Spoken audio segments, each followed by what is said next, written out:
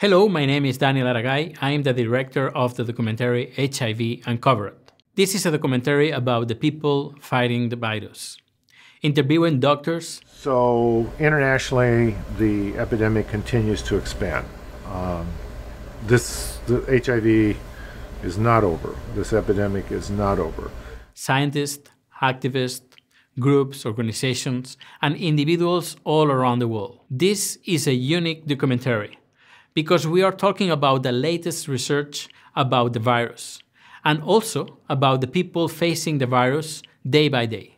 This documentary is very important for me because I want to treat the stigma. I believe what you're doing is a solution. And you traveling around the world speaking to people who have just been diagnosed or who've been long-term survivors such as myself, I believe that's a great solution. Some people don't know about the medical advancements.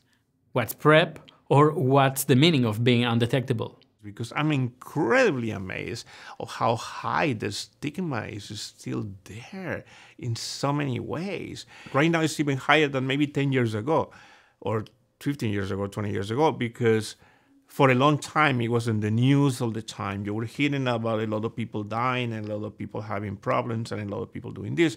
And suddenly we were off the map. This is why I need your help. We want to continue to film this documentary. First, we were in San Francisco.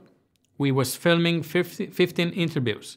Then, more interviews in Barcelona, and next month, in April, we will film more interviews in London. But we want to film more. We want to go to South America, we want to go to Africa, and we want to go to Asia. We want to know how the people is living now, today, with HIV. We want to know how the organizations around the world are facing HIV. And we want to do it, how is HIV now? So I think one way to end the stigma would be for people to speak out more about how HIV affects their life. If the medicine treats the virus, this documentary will treat stigma. Thank you.